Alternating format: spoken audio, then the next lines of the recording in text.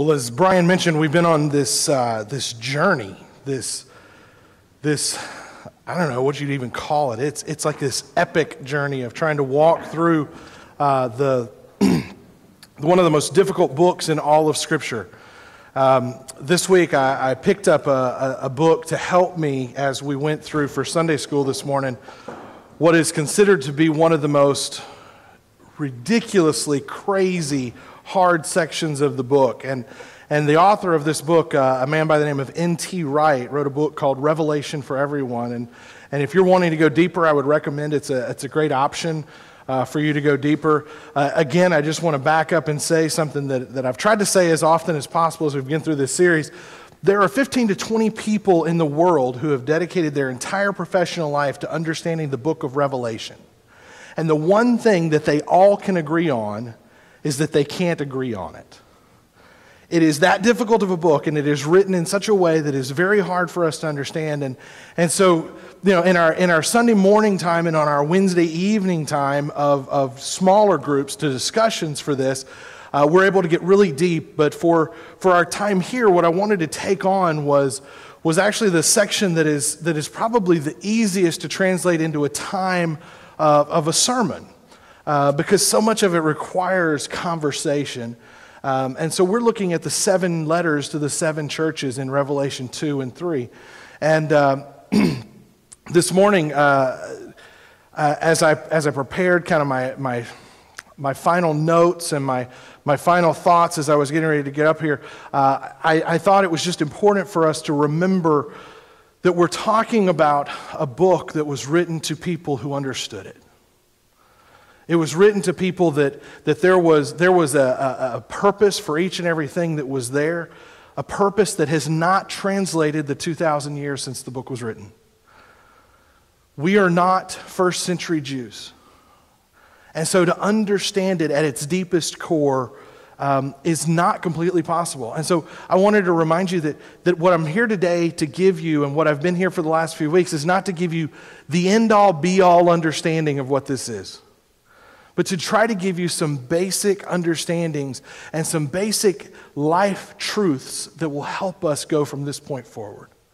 I'm not giving you information to make you a better arguer of someone who believes differently than you do, because that's not the point. But we're here to grow in knowledge, but knowledge has a purpose.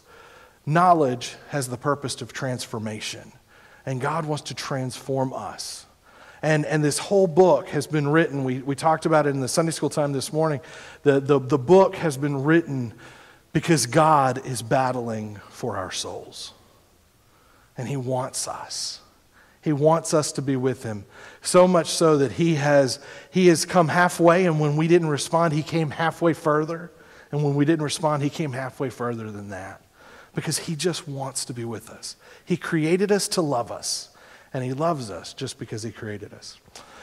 And so we look today, this is kind of an overview of the whole series here, the message received, what is God wanting for us. But today we're going to look specifically at Thyatira. Thyatira. It's a really hard word to say.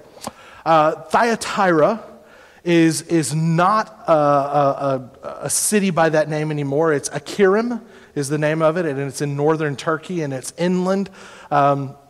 If you see here, here's Patmos. This is the island that John wrote from when he was expelled off of the mainland onto this island. And we've kind of started here in Ephesus to Smyrna to Pergamum, and here we are to Thyatira. And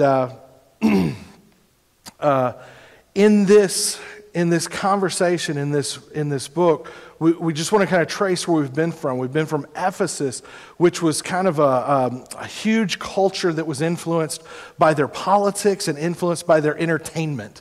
Again, not very different from what you would say about the United States here today and now. The highest paid people in the United States are all in the entertainment industry of some type, whether they're movie characters or whether they're sports people or something like that. We don't pay the most money to the people who are making the biggest impact on us.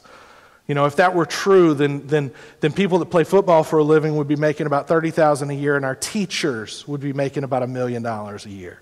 But we don't do that because our direction is backwards. And that's how we can identify with Ephesus. Ephesus was all about the entertainment. They had a theater that would seat 30,000 people. I mean, that's equivalent to that's bigger than ULM's football stadium. You know, I mean, so understand, they valued entertainment. And they had the second largest library in the world at that time. And so they valued knowledge. But in the process, they missed faith. 2 weeks ago, then we looked at Smyrna. And Smyrna was a church that was being persecuted. People were literally being killed. There were martyrs that were coming out of this. This is the place where Polycarp, who was, that's a very funny name, I realize, but he was the first disciple of John. And he was martyred there in Smyrna. And so there were not words for Smyrna that said, hey, this is what's wrong where you're at. Because here's what we know. When people are fighting the right fight, when they're in the right battle, they're not worried about minuscule things. They weren't arguing about what type of music to sing in church. They weren't arguing about whether to sit on pews or chairs or what color carpet there was. They weren't worried about any of that. They were there fighting for their lives. And they were fighting for the souls of people who did not know who Jesus was. And that's what was going on in Smyrna. And then we ended up last week in Pergamum, up here at the northernmost point. Pergamum was a city that was deeply influenced by polytheism. And it was no problem to add Jesus into the mix of people that we worshiped. No big deal. We just bring a little bit. And so you had from culture, you had from outside the church, all these competing ideas that just kind of watered down the faith. And so today we come into this fourth city, this Thyatira, that it was different than that, because unlike the previous cities, this was not a metropolis. This was not a large city with a large group of people. About 100 to 150,000 people at the largest that this city has ever been. And it was not a city with great affluence, except one thing. They were big into trade. They were planted directly on the northern trade route, and it was a very hilly area there, and so everything that was traded in the world came through there. Today they are known for their textiles, and they are known for their olives and their olive oil. That is produced in the greater countryside that has the ability now with motorized equipment, has the ability to come there for trade, but in that day and era, that wasn't there. What they had was, they had the largest bronze guild in the world. They had a lot of things going for them that were different, but primarily it was their trade. And so we want to look real quick at just a couple of things. Because of their large bronze guild that was there, Thyatira was the first place in the world to mint coins. And here are 4 coins that they minted. In each of these coins on the left, this is Apollo Thymineus, which they just called Thyatira. That's where the city got its name from. And so each time you see this character here on the left, this is the local god who was the god of bronze. On the right, every time they made a treaty, a truce, a declaration of peace with another country, with another group of people, they minted a new coin for it. And so here you have Caesar. Here you have Pallas Athena, which is another goddess that was over a particular country. I don't remember what it was now. Anyway, then you have Amazon Smyrna, which was the city Smyrna just south of here. This was one of the goddesses of that, and Amazon was her name. And here you have Amazon Smyrna holding Caesar. So a lot of stuff that's going on their coinage. But this is really interesting, and this is a part of the history of this particular city. They were big into coins. And so This is part of the ruins there in Thyatira, and I apologize, the picture is a little dark. We had a bulb that got burned last week in our projector, and so everything's a little bit shady today. But this is it. But here's the amazing thing. When you get into these ruins, you can't really see it very well, but this is the city right here. This is one of the smallest areas of archaeological digs in an ancient biblical city. It is literally one little block in the middle of town, and it is called Archaeological Park. So it's just a small place that you can go, and I guess you can use old columns as a monkey gym if you want to. I don't know. It's a park that you can go and you can see and you can play and you can touch some of the ancient things. But that's Thyatira. So here's the scripture. Let's just kind of walk through what the scripture has for us to say and see where it's going to take us for the day. It says, "And to the angel of the church of Thyatira write, these things says the Son of God, who has eyes like a flame of fire and feet like fine brass. I know your works, love, service, faith, and your patience. And as for your works, the last are more than the first. Nevertheless, I have a few things against you. Because you allow that woman Jezebel, who calls herself a prophetess, to teach and seduce my servants to commit sexual immorality and eat things sacrificed to idols. And I gave her time to repent of her sexual immorality, and she did not repent. Indeed, I will cast her into a sickbed, and those who commit adultery with her into great tribulation, unless they repent from their deeds. I will kill her children with death, and all the churches shall know that I am he who searches the minds and hearts. And I will give to each one of you according to your works. Now, to you I say, and to the rest of Thyatira, as many as do not have this doctrine, who have not known the depths of Satan, as they say, I will put on you no other burdens. But hold fast what you have till I come. And he who overcomes and keeps my works until the end, to him I will give power over the nations. He shall rule them with a rod of iron. They shall be dashed to pieces like the potter's vessels. And I also have received from my Father, and I will give him the morning star. He who has an ear, let him hear what the Spirit says to the churches." And so, as is much of Revelation, there's some weird things in here. And so I wanted to kind of go through and just kind of address, short list of questions that jump out as you read this. Some weird things. Jesus' description. He introduces himself as the Son of God, as having eyes of fire and feet of fine brass. Miss Susan, can you back up to the picture that had the coins on there? I forgot to put that in afterwards. This one right here. Thank you. This one right here, this coin, this is a smelting pot with fire. This is a bronze pot. This is Caesar, and this is the god of bronze. So when Jesus introduces himself and he says, I am the Son of God, the emperor of Rome was always referred to as the Son of God. So we're talking, Jesus is making an instant statement. He says, guys, you got to understand, the guy that's giving you these words is not emperor, but I am the Son of God. And I come, and I don't need a melting pot. I don't need a melting pot to get the purity out of the bronze. Because I am made of feet with finest bronze. And so when we talk about feet of fine bronze, we have to go back and look at some of the Old Testament prophets. Isaiah and Jeremiah both talk about there are statues that are being worshipped in their day and age, and they talk about these are statues, these are gods that have eyes but cannot see, that have ears but cannot hear, have feet but cannot move. We can see in Old Testament when we get to the conversation of Daniel.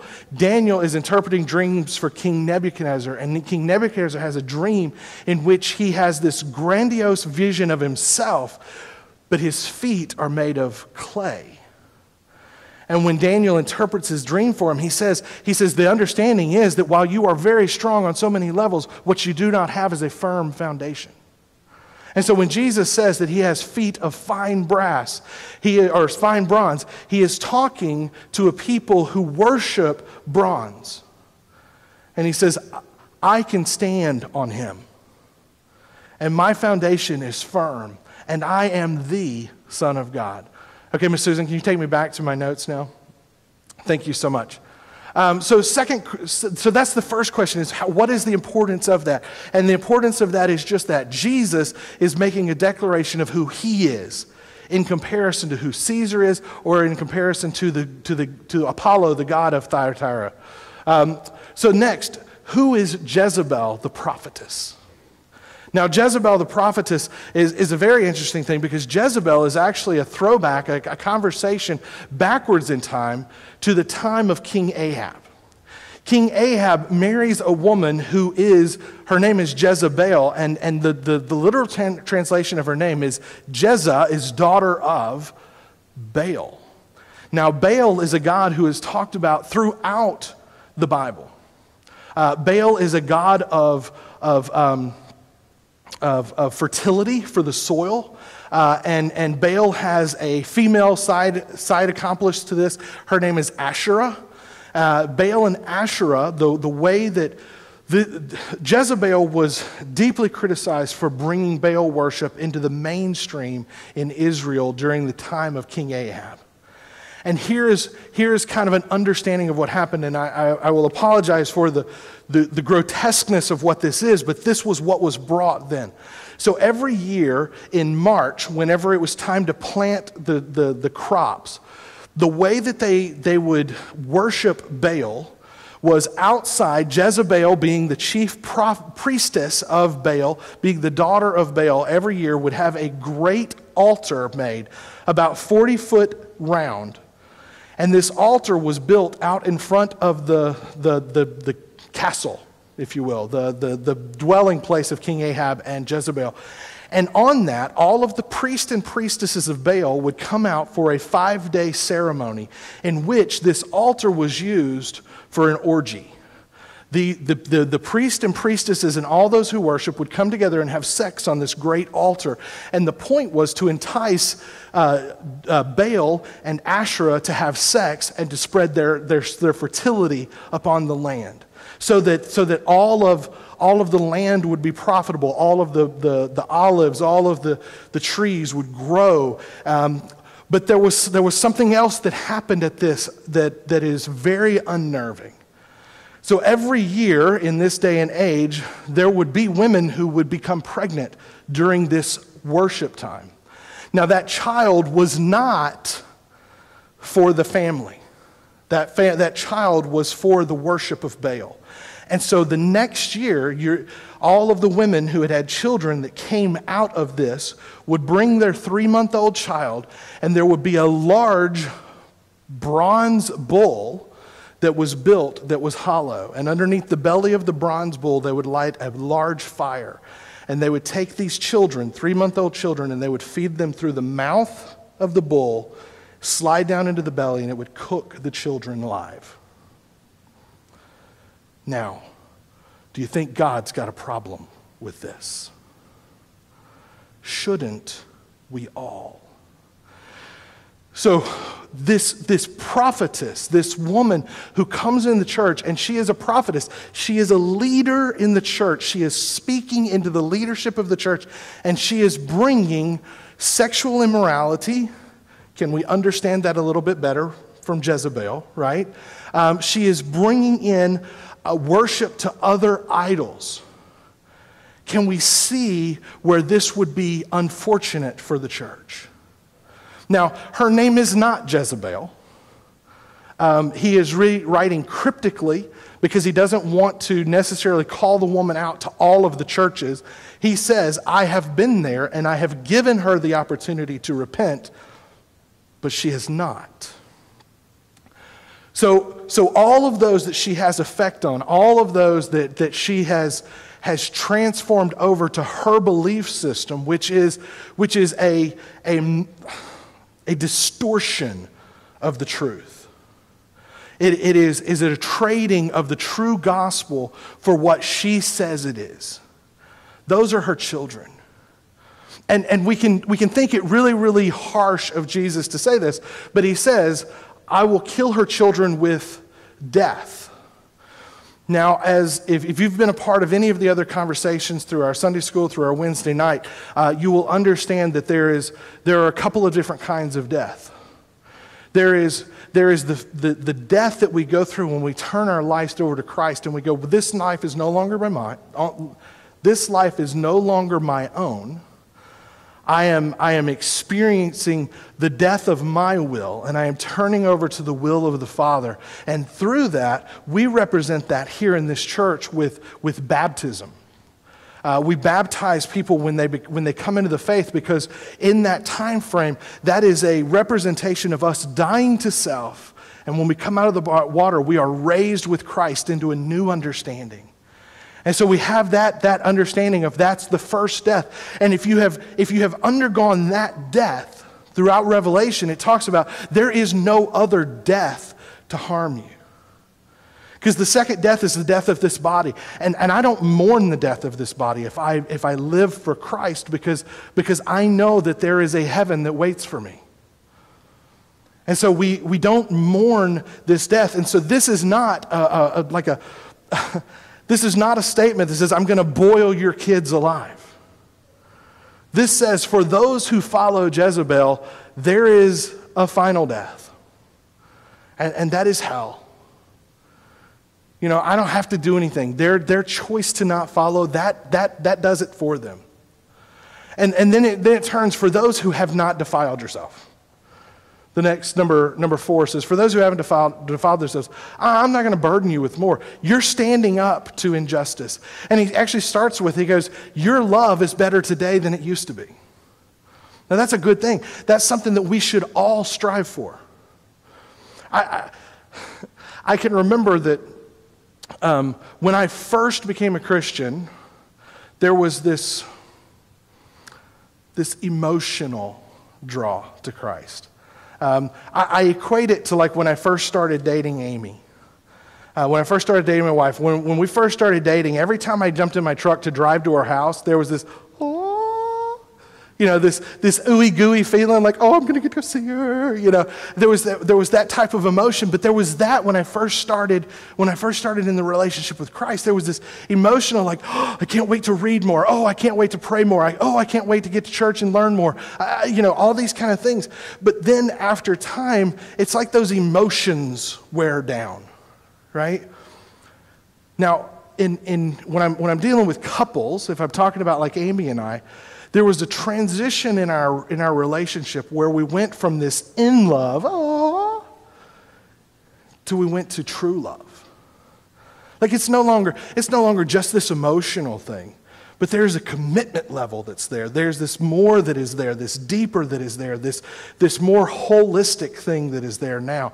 I have traded in this emotional high for this lifelong high. And so the same is with Christ. When we get to this, and John is talking about this in this church, they have traded in this emotion, this purely emotional state of walking with Jesus. They have traded that in for something that is deeper than that.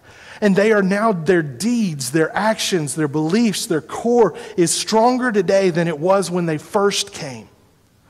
And so what he's saying is, you've traded your in-love for true love, and you are showing it to the community around me. And so for that, I have no more burdens to lay on you.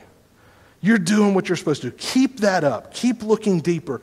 But again, for those who are perverting, for those who are following the false teachings, for those who are giving in to what the world would say is normal, but Jesus says is not, for you guys, we got problems.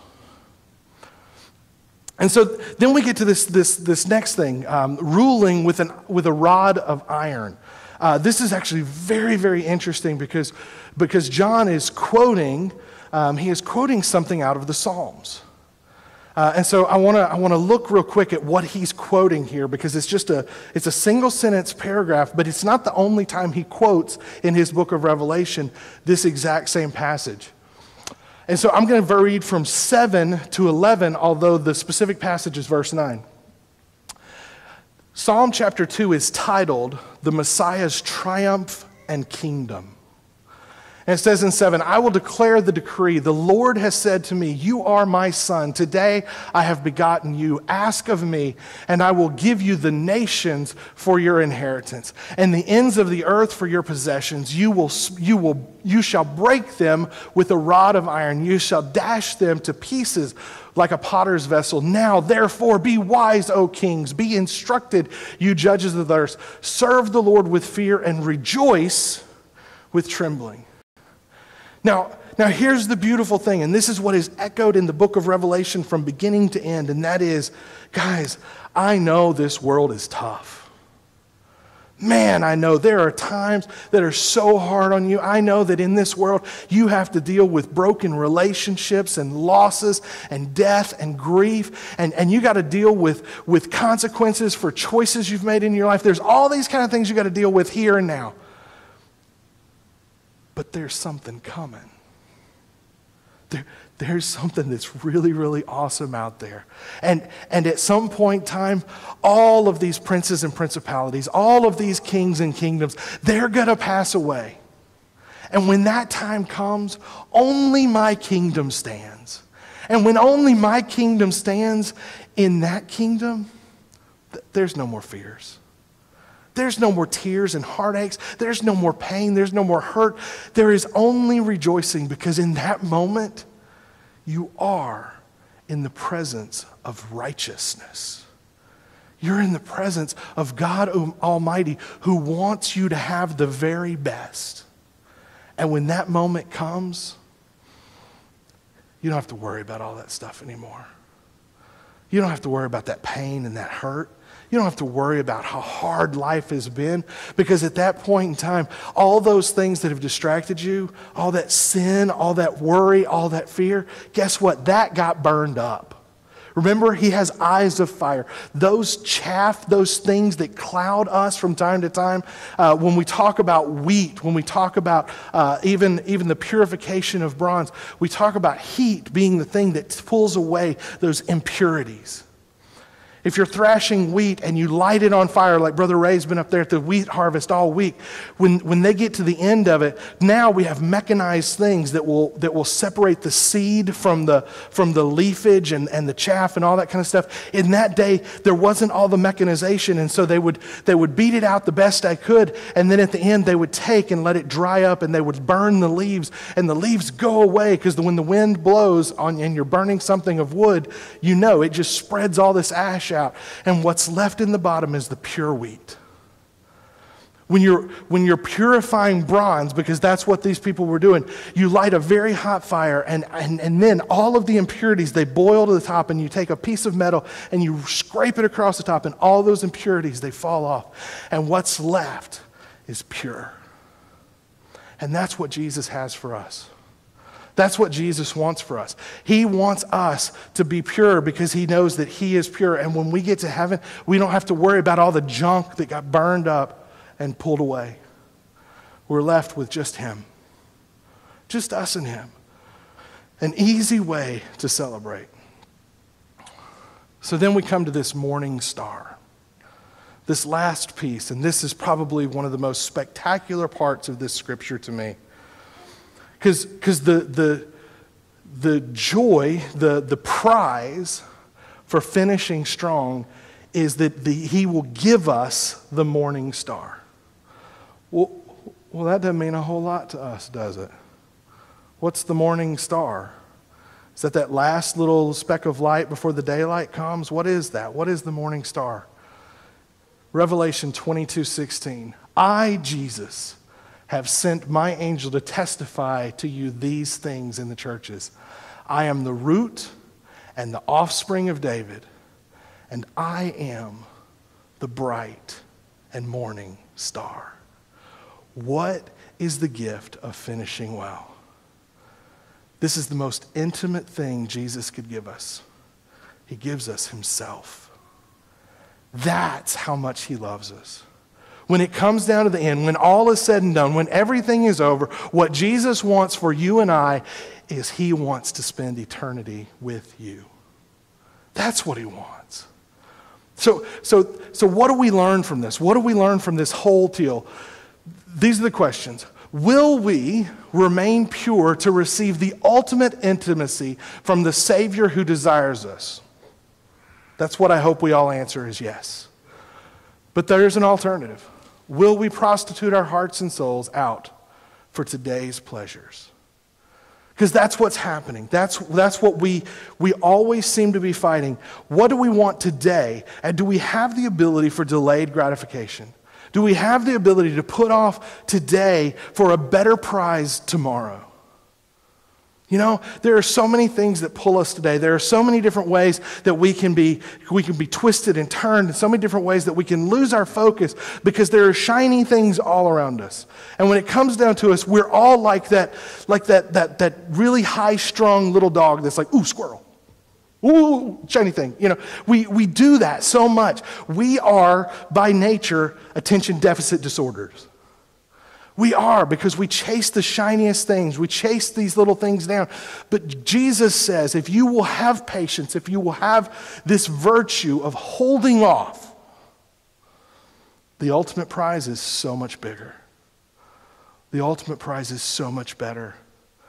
The ultimate prize is, I will do everything to meet you. The ultimate prize is, I will chase you till my own death. And I'll beat that. And I will do it all because I love you. And so that is our challenge for today. When we leave this place today, when we go out beyond these walls, what drives us? What draws us? What takes us to that next place? Are we gonna stop and chase the shiny things? Or are we gonna hold out for the greatest and most awesome prize that there is? Will we hold out for eternity sitting and talking with Jesus Christ? I'm going to close this with a prayer, and Brother Kenny's going to come up and share just a few community concerns with us. So pray with me. Father God, we are so thankful for the opportunity to be given this greatest prize. Father, we thank you for the opportunity to be able to share heaven here and now on earth, to be able to talk to people and to show people that there is a better thing that is out there than what's right in front of us. And so, God, we pray for strength. We pray for just enough vision for today so that we can see what you want for tomorrow. God, there's an old psalm. Will your words be a lamp unto my feet and a light unto my path? God, may that lamp so close, giving us just enough light for the next step, may we always keep that lamp close to us. And that light, that beacon off in the distance, continuing to keep that at our true north so that we are walking in the right direction always. God, may we follow you. Not just for today, but for the rest of eternity. And not follow you out of some obligation or some contract for a future reward, but because we're feeling your presence in our lives each and every day. Father, may we engage you with our hearts, with our minds, with our souls, and with our bodies. And when we do that, may this culture, may this community, may our hearts forever be changed because of who you are. It is in the name of Jesus Christ, our Lord and Savior, who loved us enough to give us this crazy, weird, hard to understand, filled with love letter of revelation. May your Spirit continuously be revealed in our hearts. Amen. Brother Kenny.